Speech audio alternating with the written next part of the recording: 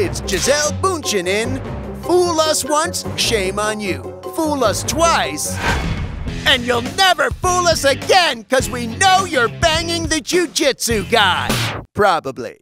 Gisele is still living that Pura Vida life with her jiu-jitsu instructor. She's in Costa Rica hanging out with Joaquim Valente. For the third time, because these two have been doing it and doing it and doing it for months now. This puts aside all doubts, right? Puts aside all doubts. Or as Shakespeare said, you can only do but so many vacations until it's a little play. yes, the play's the thing.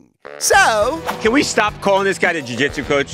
Why? That's who he is. He's the boyfriend. There's been 0 PDA. yeah, but they are on a walk. Wink, wink. Hold hands then. They don't want to start rumors that this has been going on before the divorce, I think. You guys have made this all up in your mind. How do we know? Have you ever heard of a murder no body case where they still prosecute? No. Okay. You really thought that was gonna do it? How about this? I never went on a walk with Mr. Crocco from my taekwondo school. Was he cute though? Yeah.